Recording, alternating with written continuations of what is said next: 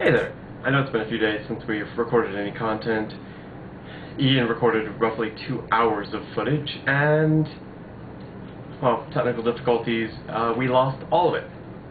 So, yeah. Today I'll be doing a review of a comic I found at Dragon's Lair Comics, our local comic book shop here in Austin. The comic is Shade the Changing Girl.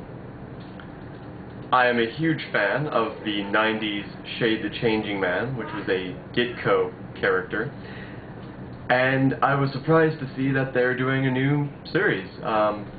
With all the reboots DC has had since that one, and that having been a Vertigo series, I was kind of wary to see where they would take it. Is it a reboot, or what? No, actually it turns out it is mostly a sequel to the 90s Shade the Changing Man comics. Shade has recently shown up in Justice League Dark, and in a part of the Flashpoint thing of Secret 7, both of which I own because Shade the Changing Man is probably my favorite comic book series. So I was reluctant with this again because I wasn't sure how good it would be, and I'm totally ready to judge it super harshly.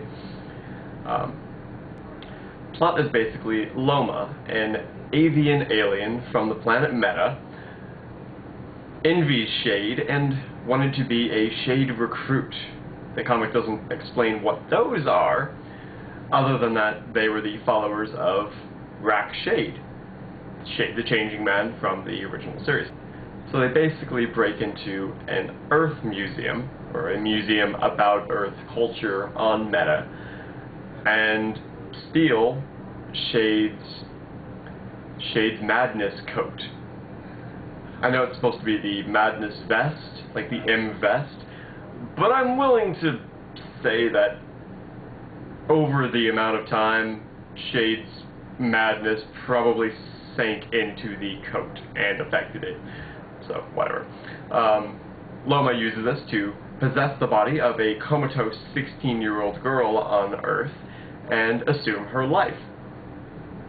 This series is part of DC's new Young Animal imprint, which I'm not quite sure what it means. To me, it kind of sounds like a mature line, kind of like Vertigo, but more tied in with the mainstream DC universe. Kind of like Vertigo was when it started with Swamp Thing and Sandman. I say it's a more mature line because the reason the girl is in a coma is a drug overdose. And the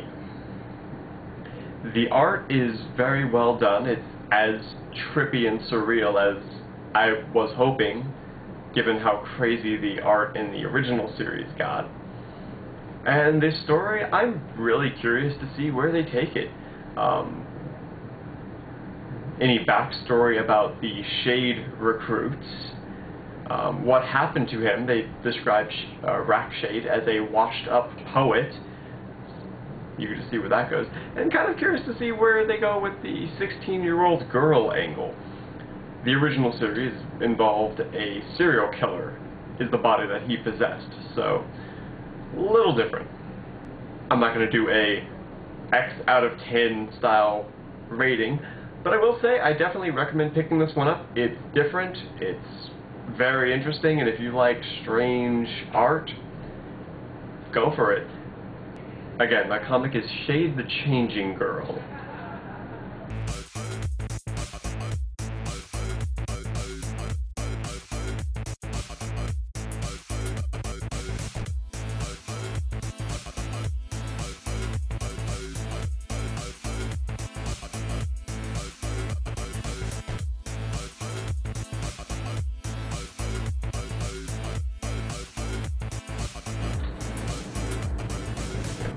That's all. Hey, Scorch.